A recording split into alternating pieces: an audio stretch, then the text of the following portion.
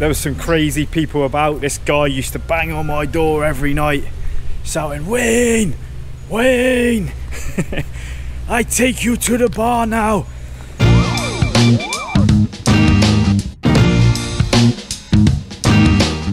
So guys, welcome back to the channel once again, touching down from a very breezy and a little bit cooler Chiang Mai city in northern Thailand as always, down in Wat Chedi Luang, having my morning walk, and I thought we could have another chat. There's a lot going on down here today actually, so I'm gonna put the mask back up. I might take it down, put it up as we go around.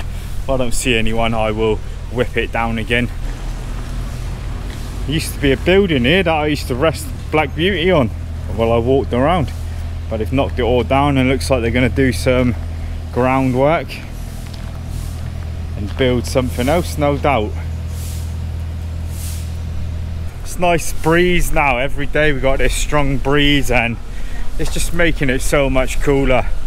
It's still about 30 every day, but with the breeze you don't sweat so much.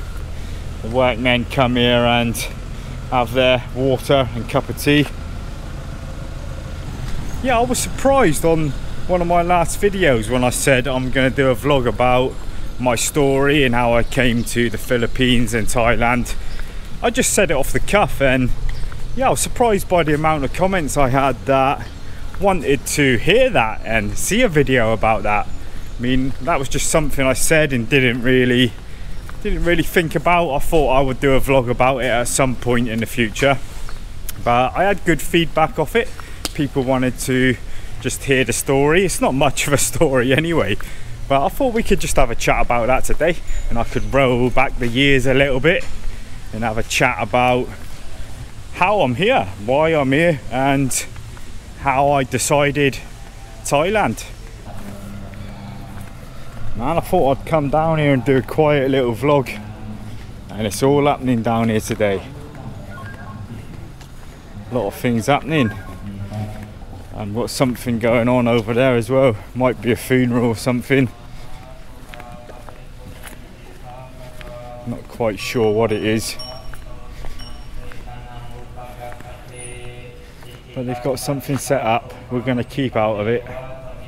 Yeah, so I never used to like travelling. I was always a homebird. I was always my little town sort of guy. I never wanted to leave that town. I was an introvert and never wanted to go nowhere, man. My friends had to push and shove me to go anywhere. And yeah, I just grew up living for the weekends, like most people do. You work Monday to Friday and just wait for that Friday night to go out and spend all your money down the clubs. And that was my life, man. If anybody said traveling or go somewhere like Thailand, I'd be, no way, man. Why do I want to do something silly like that? I'm ready for Friday night and going out clubbing. One of my best friends was a traveller. He used to go away every year. He used to go to the Philippines or Costa Rica or somewhere just to get away for that Christmas time. And that's how I started traveling, really. I've not been everywhere. There's loads of places I've not been. I wouldn't call myself a real big traveller by any means. The first place I ever went to was Greece, Crete, on a lad's holiday, as you do. Being English, you always go on a lad's holiday, clubbing and partying it up. And I remember going to Crete that first time. I was like a fish out of water going to that holiday, man. I was absolutely bricking it, because I'd never really been away from where I live. I'm from a small town, don't forget, a very small town in the southwest of England. Even going to a city when I was a kid was a big thing. It was massive. It just felt weird, and I didn't like it going to London and places like that, because I was not brought up somewhere like that at all. So going to Greece was a major breakthrough, and yeah, I would actually say I hated it. This is the first time I've been abroad. I was with friends that, you know, they liked to drink, and it was just one big party all night, sleep all day. I was in a foreign land, didn't know the money, didn't know the people, and Greece still now is not one of my favourite places. So just putting the mask back on a minute. because the monks are about here. There's a lot of action going on down here today, so sorry guys, probably going to be stopping and starting.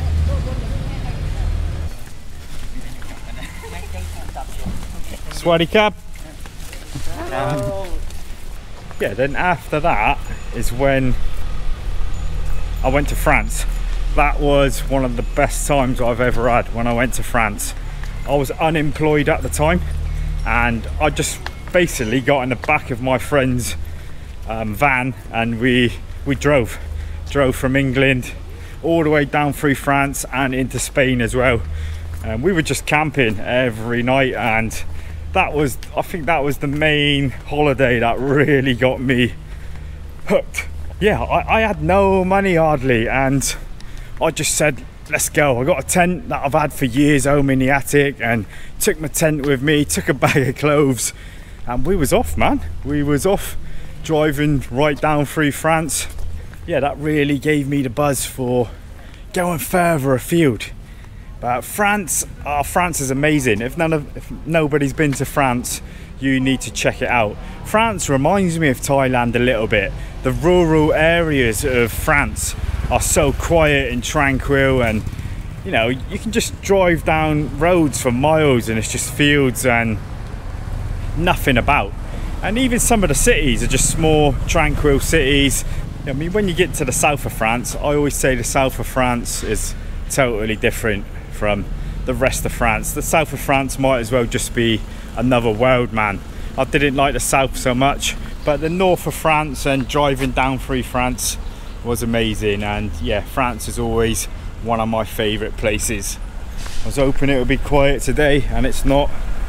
We ain't even got on to Philippines or Thailand yet. This was meant to be a 5 or 10 minute vlog, man. Yeah, so I was just knocking around in unskilled work really, guys, back home.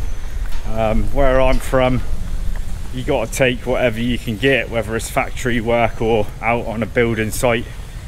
I've done bits of everything, you know, bits of labouring for people and labouring for family in the factories. I've done it all, like hairspray factories, no good for me. Pencil factories, making pencils and deodorant, rubbish like that. After that, I just used to save. I was still going out at the time, still going partying. Oh, come across a dog here that isn't too happy by the looks of it. Yeah, then the big one happened. We went to the Philippines, man. The Philippines was the first big place for me, and yeah, we went to the Philippines. I forget how old I was now. I wasn't young. It was not too long ago, 10 years ago. The first long flight I ever had, and I was ready to kill someone on that flight, man. I just want to get out of that air. Same with coming to Thailand now. I hate anything over 5 hours. It's just a nightmare for me. And they pack you in like sardines as well, don't they? Got a bit of construction going on. He's finished his break now. Finished his break.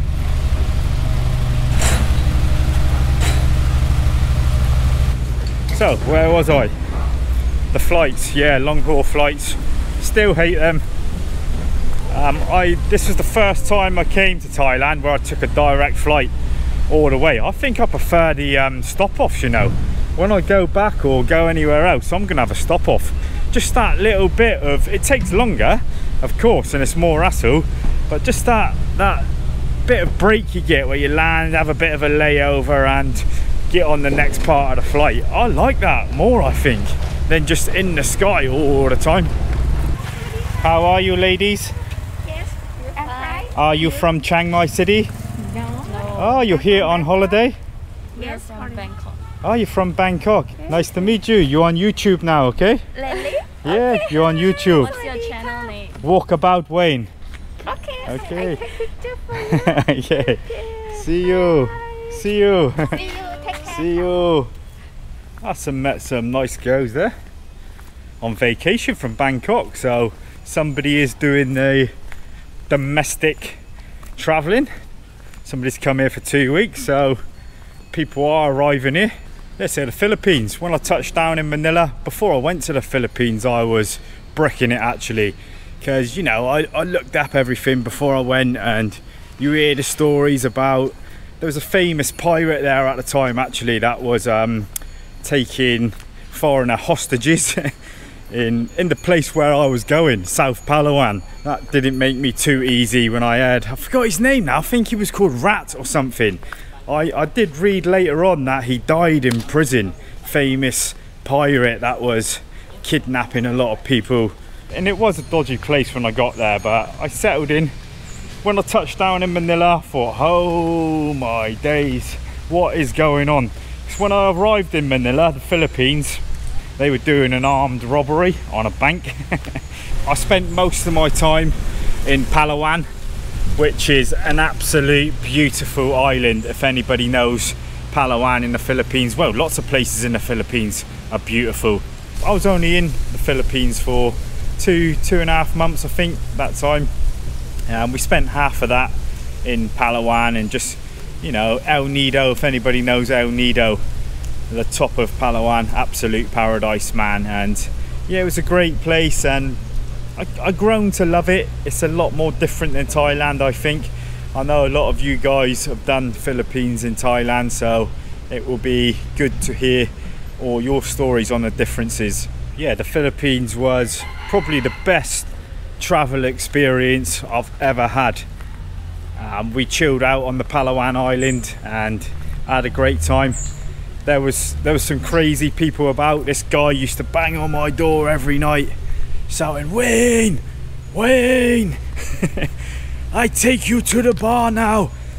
And the police would come, and the police were scared of some of these guys in Palawan. It was like there's not really any law going on. You can't have him banging on your door all day long though and all night, can you? I'm an introvert guy. I like my own space, same in Thailand. I like my own time and my own space. And you know, especially if you got a girl with you or something, you don't want some guy banging on the door. Wayne, Wayne. I always remember that. That will stick with me forever. I never wanted to come to Thailand. Thailand was always too commercial. I always wanted to go back to the Philippines. I thought, nah man, Thailand, everybody goes to Thailand, that'll be boring. I want to go back to the Philippines again. And we were planning and saving to go back to the Philippines. My friend has been there and back many times. Yeah, I never got to go back again. I got back into work, kept saving for the Philippines, and yeah, never went back. I got a full-time job in the end. And then I started reading about Chiang Mai online, and I remember I ended up telling my mate, like, have you read about this Chiang Mai place? It's really cheap and chilled out. A lot of people go there. That's the thing that put us off. Yeah, I kept reading and reading and reading about it, and in the end I thought, we got to check it out. So we came here. Yeah, we went straight to Niman. You know, when you first read up about Chiang Mai, Thailand, it's normally Niman, right? You normally, right, we'll go to Niman. Came straight to Chiang Mai from Bangkok and stayed at Niman, Ban Thai in Niman. One of the cheapest places in Niman Road, and yeah, it was like a hospital room. I think it still is. I got a mate that stayed there not long ago, and he said it was still just basically a white room with a hospital bed. But it was cheap for where it is as well. It's a great cheap option. When people message me on here about cheap places in Niman, I always recommend Ban Thai because of the location and how cheap it is. I mean, you can always spruce a room up, right? You can always decorate it or put some pictures up here and there, make it a little bit better. And I ended up moving to Chiang Rai. That's when I went to Chiang Rai and lived for 6 months. I had a great time in Chiang Rai. That is my favourite place in Thailand so far. I've not been everywhere. I only been up the north. The north is where I like to be, and yeah, I love Chiang Rai. This is where I'd like to retire in the future, Chiang Rai. If I do retire in Thailand, that's a whole new another vlog. It got boring in the end. I ended up meeting a girl from Chiang Mai in Chiang Rai, and I remember getting the bus back with her. I came back with her, we started dating. I got a got an apartment near her room, and I stayed there for a while, guys. And then I went home again. I went home, done some more work, went back to work as you do, earning some more do-re-mi. Then yeah, me and my mate come to Thailand again. We came back to Thailand and straight to Chiang Mai. We just done 5 or 6 months here again. You know, done the partying. I was into partying then and going to the bars and meeting some ladies. Yeah, then I went home again. That's when a light switched in my head, and I thought, right, no more partying, no more going out. You know, I'm getting to 40 now. I'm in my 40s, and yeah, I always remember the day when I was in my local nightclub where I've been going all my life from when I was young. I mean, the town where I'm from, there's only a few nightclubs. I remember just standing on the side. You know, every nightclub's got one of them side bits where you stand with your drink and watch the dance floor. The people that always don't want to dance, or the people perving out on the girls. Yeah, I was one of them that night, and I just remember standing on the side and thinking to myself, this ain't for me anymore. I need to be traveling. I need to be in Thailand. Thailand is where I want to be. And I always say that moment in that nightclub, that was the defining moment that changed me. That changed me. I've just had enough. I think it happens to all of us, right? Especially the guys when you're getting older. I mean, I was still going out. All my mates were married. I was nearly 40. I was still living like a 20-year-old. There was a new generation of people out in the clubs. I'd probably been through 2 new generations of people out and about in the clubs. Then I knew I wanted to be away from England, and from this day onwards I know that was always what I wanted to do, and just wish we could all know that sooner, right? I always thought, why didn't I think of it sooner? Why didn't I? But you're too young then, right? And you're into partying, and I would never change all the partying I done. I really enjoyed it, but with age comes wisdom, right? You get wise as you get older, and yeah, that defining moment, I really knew that I just wanted to come back to Thailand and stay here for as long as possible. I was kicking about back home, not doing nothing, not happy. I was in a job, I was getting things wrong, like messing up the machinery, because my head was just all about coming back here. It must have been about 5 or 6 years in between this time and the last time I come here, and I had that plan all the time: get more money, get more money, get more money. I mean, I could have come sooner, but I always wanted that little bit more, do a little bit more work, then you could stay longer in Thailand. I had enough of it back home. I just couldn't stick it there anymore. I'm not hating on it. I will go back there, and I will get back to work there one day. This is a cool coffee shop too. If you want to get away from everything, come to the Wat Chedi Luang coffee shop, because normally it's not like this. Normally there's nobody around at all. Yep, I got that one-way ticket. After so many years, I couldn't wait no more. I got that ticket, and I'm glad I did, because 4 months after I got here, COVID hit, man. So some people might say that's bad timing or good timing, but that was good timing for me. If I didn't go then, I would have probably still been at home now, people. I would have been at home waiting for this December to come back here, or November. I would have still been home, and yeah, I'm so glad I made that decision right then to do it. And yeah, been here ever since, been here ever since.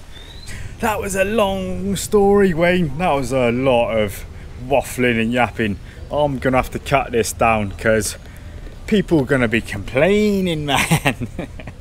Yeah, I am getting a bit more noticed around the city now, which I don't really like, but it's my own doing, and got nobody else to blame about that. I've seen a guy yesterday. If you're watching, obviously you must watch, because I didn't have a clue who you was, man, and you were shouting my name, and so obviously you must watch the channel. Somebody on a moped, on a scooter. Let me know if it was you coming down inside of the city. I had another guy come up to me saying, Wayne, how are you, buddy? And I was like, who are you? And he was like, you don't know who I am? I mean, obviously I don't know who you are, guys. Obviously I don't know who you are. If you come up to me in the street, I only see you in words and maybe a profile picture. And yeah, obviously I'm not going to know who you are if I see you in the street. You're going to have to explain to me if I look a bit dumbstruck. You're going to have to say, look, I'm so-and-so from on YouTube. If you say a name and that you've commented before, it'll probably twig with me. Hope I come across just a normal guy, like the guy next door or a mate on holiday. When some of you say that, it really makes me happy, because that's all I am. I'm just the guy next door. I'm just a guy that makes mistakes in Thailand and doesn't know it all, doesn't want to know it all either, and just whips his camera out and talks to you guys like a real person. So yeah, take it easy, and I will see you in the next one. So take it easy, man. Take it easy.